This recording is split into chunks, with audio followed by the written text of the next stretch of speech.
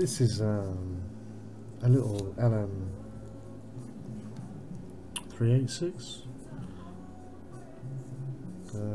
little 386 bass amplifier.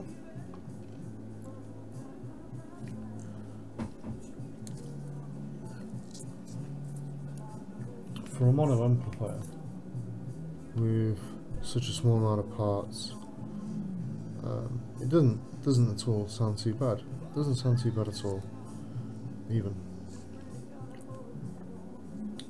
On mine, I've made sure that I've got the negative side, keeping them separate basically, keeping that side of the negative separate from the power side of the negative.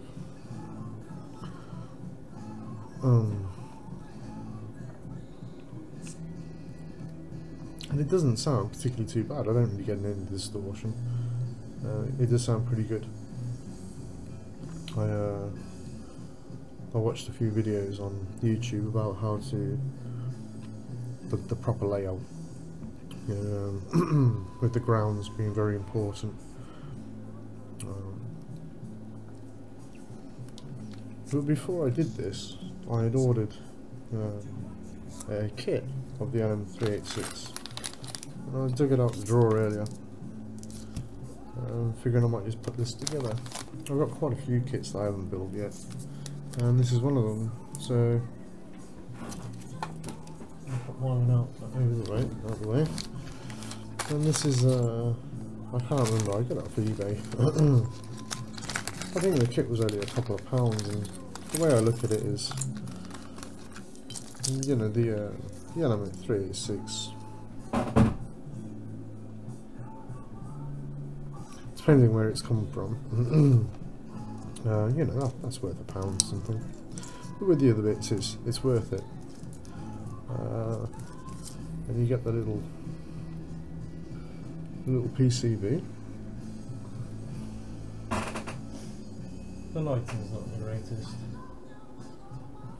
You get a little PCB, and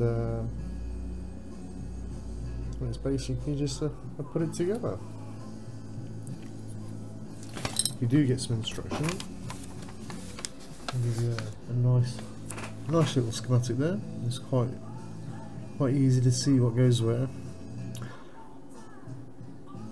I'm just trying to see if there's much difference between my circuit and this one, and I can see a difference so far. I've got a resistor going from 7 to a capacitor to the ground.